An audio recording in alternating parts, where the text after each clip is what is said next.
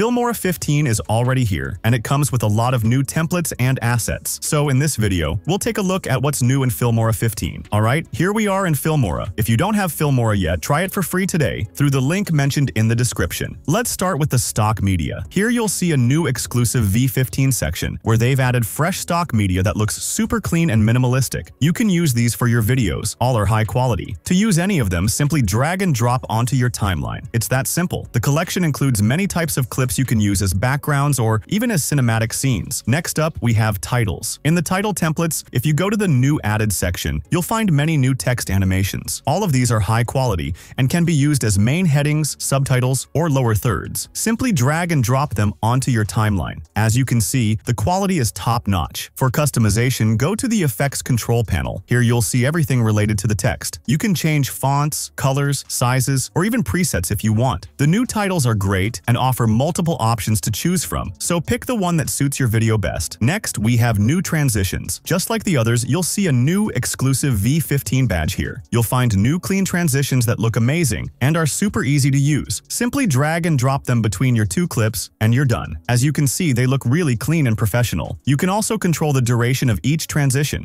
which is a great option. Let's try this film burn transition. Look at that, it looks so perfect. This kind of transition is one of my favorites. You can use film burn transitions in cinematic or any type of video. They always look clean and stylish. In the effects panel, we have more additions in the new section. First, you'll get this new animated chart effect, which is quite popular on Instagram and TikTok. People are making these kinds of videos and growing their accounts. Now in Filmora, you can make one for yourself within seconds. It's fully customizable. Just add your data and flags, and it's done within minutes. No need to animate anything manually. You can go with a white version too. There are many templates to choose from depending on the type of video you're creating, so it's super easy to create now in Filmora 15. You'll also find new fisheye effects, which are great for gaming videos. And at the end, you'll see the new gun scope effect, which is really popular in gaming montages. There's also a flicker effect, which looks clean and works perfectly for car edits. You can even use it as a transition because it fits so well. In stickers, you'll see new additions too. You'll find new YouTube subscribe buttons, and these aren't just ordinary stickers. They're high quality and super easy to use. You'll also find new Halloween, Christmas, and New Year themed stickers as well. Lastly, we have new pre-made templates, which are always my favorite. All of these are pre-made and ready to use. Just drag and drop them onto your timeline, and you're good to go.